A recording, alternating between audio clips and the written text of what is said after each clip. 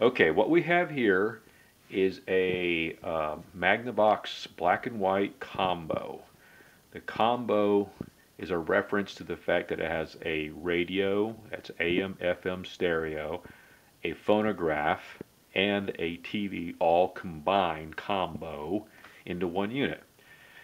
Starting on this end, you'll see I have, well, I've got a few, I like to keep a few spare parts thrown in these combos, so it's, you know, if you ever need something, it's kind of nice to know where you get it. You know, one of the things I like to have is a flyback transformer. Those sometimes go bad, and it's nice to have one because they're very hard to find. I've got a few extra tubes in here for the TV. I've even got an extra yoke for the CRT. And let's take a look at this. This plastic is deteriorated pretty badly. That's the way I got it. I had to find a replacement piece of plastic because that was pretty bad. That plastic, all it does is holds the two metal rings together that are used for centering the picture on the CRT. But I was able to get it taken care of. Anyway, here you have the phonograph is on this top.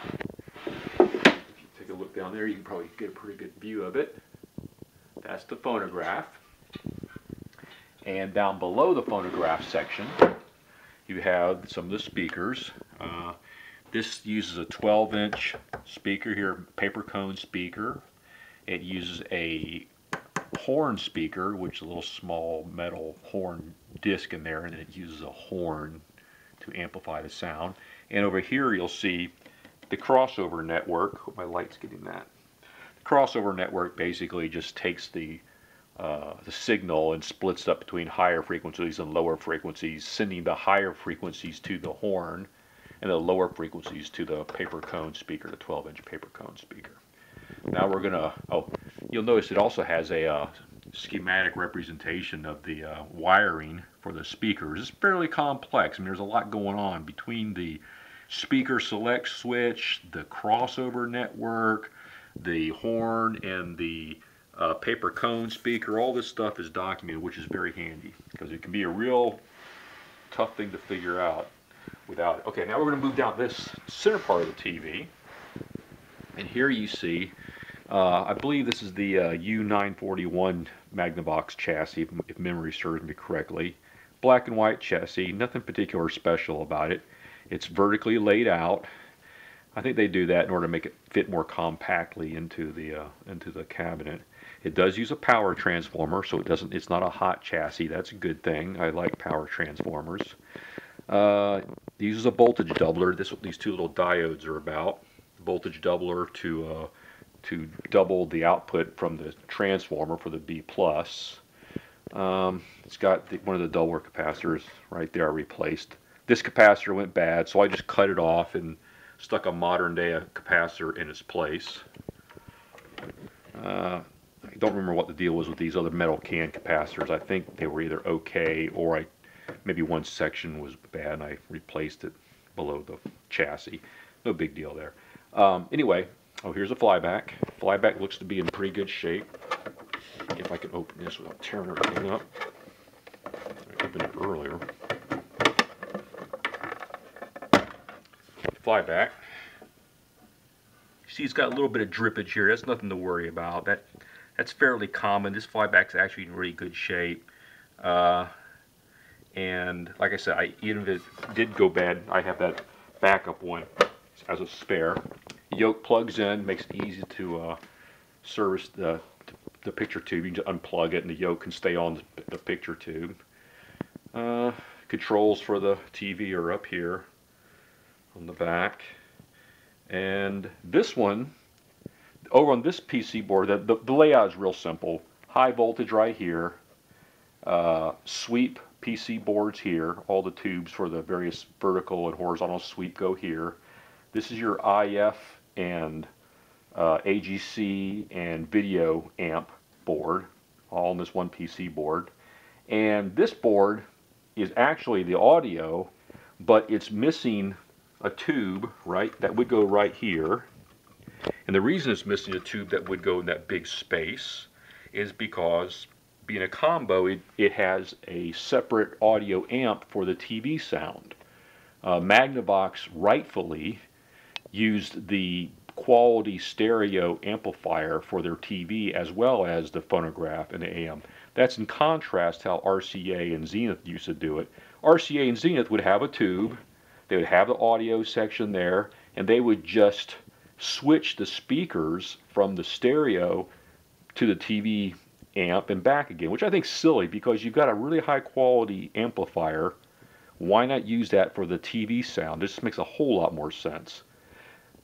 Anyway, so that tube is missing, and in fact this other tube in here, I think its only real function is some kind of voltage divider. I mean, basically all it really needs is the audio IF amplifier tube and the gated beam audio detector, which is a kind of detection for FM signals used on later TVs versus the earlier discriminator or ratio detectors used on some early TVs. The gated beam tube is a lot easier to set up. It's got a lot higher amplification. It basically reduces the tube count, and like I said, it's not nearly as complex to align the audio with a gated beam detector. Okay, we're going to move down from this section. Oh, picture tube, of course, 24 ALP. Yeah, 24 ALP for picture tube. Short neck. I don't like short necks. I prefer a much longer neck. I just think they're stouter, but this one's okay. I get the advantage of it is it doesn't stick out the back, but it's kind of a hard tube to find because of that short neck. Okay, we're going to move down a little bit more, and I'm going to describe the amplifier. This uses a solid state. Let's see if I can get the light in there without causing too much problem. This uses a solid state AM/FM stereo. Solid state mean obviously no tubes. It uses transistors. I'm not usually a big fan of transistors, but for some reason these old Astrosonics, I like them. They've got big germanium power transistors, and they work pretty well, and they have good sound. They don't have a lot of output. If you take a look down here, you can see how small the power transformer is. I mean, that's pretty dinky. So I mean, really, just how much power can you expect to get? I mean, the audio output is going to be limited to the power in. You can't get more power out than you get power in, and I guarantee you that little transformer is not going to produce a lot of horsepower to drive these speakers, but it's a very efficient system, so it does okay. But anyway, AM/FM stereo, and the phono preamp is in here. Now what I did differently about this is you'll see this relatively modern looking piece of equipment. You'll go, why on earth is that in there? Well, what this is, this green wire is the original output from the gated beam detector. So it comes through the chassis. This is basically an audio signal that used to go and plug directly into the chassis for the stereo amp. Now, of course, being early 60s, there was no stereo FM audio signal coming out of the TV set. So they had a mono FM signal, a mono signal I should say, a mono signal coming out of the TV chassis. So when it went into the radio chassis, all they did was had a single jack where the TV would plug in. That jack then went to a selector switch where the left and the right channels were connected in parallel. So the mono signal drove the left and the right. So both speakers would have sound, but it'd be mono sound coming out of the amplifier because they were just connected together. Well, what I did was I said, okay, on this chassis, I added a secondary RCA type jack, RCA, not the kind of plug-in jack, a secondary RCA jack. I separated the left and the right in the amplifier, so when you switch it to TV, you now have two jacks, a left and a right. So if for some reason you wanted to get true stereo sound and you had a stereo source like a DVD or a converter box, they frequently have an audio out left right. All you'd have to do is plug this into the box and you'd have true stereo sound. You could still use the RF signal to drive the TV's video content, but for the audio you could go left right and you'd have true stereo sound. Small distinction, but it's a good one, I think. But when I'm not doing that, which in this case I'm not using I'm using the audio from the TV chassis, I just put a little Y connector and reconnect it back up. So essentially this is what was done internally in the chassis. I broke it out down here so you could override what was done in the chassis. You can go true, left, right. I think it's a worthwhile modification. It's not that major. It's not really, you know, it's not anything that everybody's excited about, like, oh my God, he's destroying the originality of the set.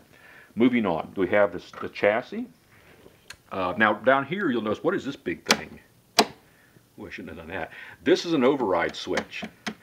This is used because this is a remote control set. It uses one of these Magnavox Phantom remotes, 2 buttons remote. When you have this switch in one position, it overrides the remote. Like right now the remote is turned on, so it listens to the remote. If I did this the other way, the remote is turned off, and since the set is turned on, everything's coming on right now. I'm going to go ahead and turn this set off because I don't really want that to be the case. Let's go ahead and turn, well, here. Turn off the remote. Okay. Now, the way the remote works is there's 2 buttons. It says loudness on off. Well, what that really is loudness including mute. It doesn't turn the TV off. The way you turn the TV on and off is the station select. The station select, when it's on a blank channel, it turns off. So you have to go like that to turn it on. Now, when I just did that, you heard that noise. Let's turn it silent. If you go back over here, you'll see the tubes are starting to light up now. That's because I got it off that blank channel that it uses to turn itself off. That's right, you have to advance. So if I want to turn it off again, here's what I have to do. Listen. This is me turning the TV off remotely. There. That's right. You have to go all the way around the world. Remember that Toy Story thing where the pig says, almost round the horn, you know, like he's here clicking the button real fast because it was faster than that, than to get up and do something different. That's sort of like what's going on here. You have to go click, click, click, click. I'll get off, just click, click, click. So anyway, now we're going to turn it back on. It's only off on that one blank channel. So we're going to turn it back on again. That's going to be channel 2. That's going to be channel 3.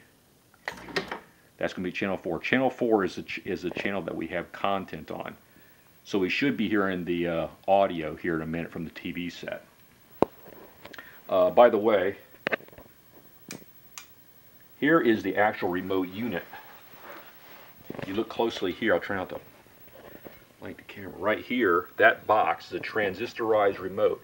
It has 2 relays that operate the volume on-off and the channel motor, and this big relay which actually cycles through a voltage divider on this wafer switch for the volume. I'll go ahead and do that so you kind of hear and see it happen. Ready, set. There you go. I clicked it up to 3 spots. I'll do it one more time. Go back to mute. Okay, so now we're up to full volume, and we're going to see how the picture looks. So you can stop.